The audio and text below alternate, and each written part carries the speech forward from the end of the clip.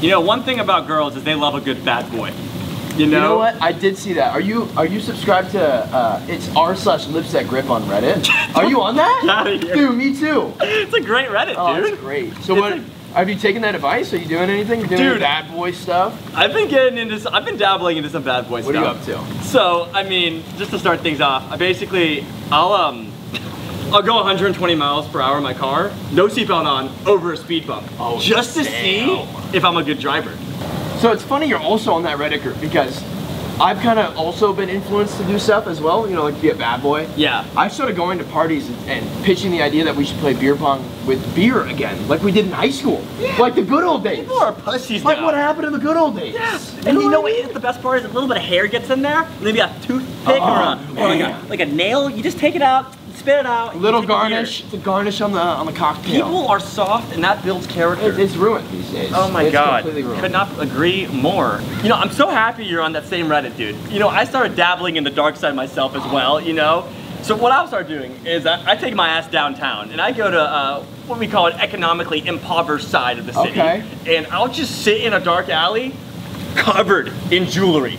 8 Rolexes there, not even mine. They'll just be family members that don't even know I stole them, just to wait for a fight. That's what you just need to wait for a mugging, because then I get to work. I saw, you know, McGregor? Yeah. I'll work on my McGregor moves. See, if you keep doing that, one day you're gonna pick up the phone and it's gonna be fucking Dana White. Dana White, I want you in there. John Jones. I want you fighting John Jones. Because you took the darker side of life to become better, and you know the women are gonna love it. It's so good. So you know, I've been trying to get into like free diving. You know what I mean? Yeah. It's a pretty ballsy thing to do. So I thought, what better way to get into it than start skydiving over the Pacific Ocean without a fucking parachute? Because then I'm fucking 50 meters deep, dude. I'm in there.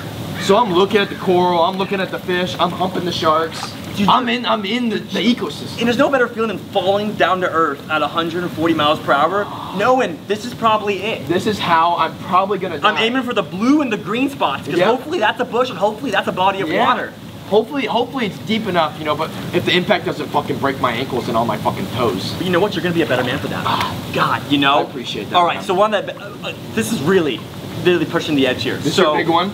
This is my big one. So what I started doing is essentially, so skiing's all the rage. And most of these fuckers out here ski, you know, they'll go down you know the easier ones, the easy courses. So I started skiing black diamonds, blacked out. Woo! Basically bottle of Jaeger, throw it up on the ski lift up, and I'm just going straight down. I don't even know where I am. Fucking dude, last time I thought I was in Ireland. And I thought people were speaking German to me on the way down. I started seeing little people. Pretty sure I took some ketamine that I didn't know on the ski lift. But anyways, black diamonds blacked out. You know, it's funny because like girls will post that, a clip of them, you know, going up the mountain. Yeah. And they'll pop a little shoe. They're like, oh! It's just soft. Look at me, bitch! And they're kind of poking their tits out a little bit. Yeah, they're poking boobs out. A little bit of nipples out there. Drinking Fireball. But for you to just go there and just do it to that level is just, I'm a little inspired, honestly. So I would say, out of all the ones I come up with, my biggest one, just to bounce off your big one here, is normal day, you know, because I'm part-time at 7-Eleven right now, so they have me on Fridays off. So Friday's one of my off days. So what I do is, around 9, 10 a.m., I go, the gas station I work at, I get a pack of Marlboro Reds, right? And I just go, I swing by the elementary school. Okay. When they're on recess, I just kind of sit there with my arm up against the fence like this, and I'm just smoking Marlboro Reds. I'm chain smoking. But you're looking as suspicious as possible, right? Yeah. Like really? So it looks like I might out and just like, you know what I mean? I might. You're looking at what are you looking at, punk? Exactly. Yeah, I know what you're saying. Yeah. That's what it is, man. God, I'm excited. You know what? The women are gonna dig it. They love the bad boy, and they've always loved it.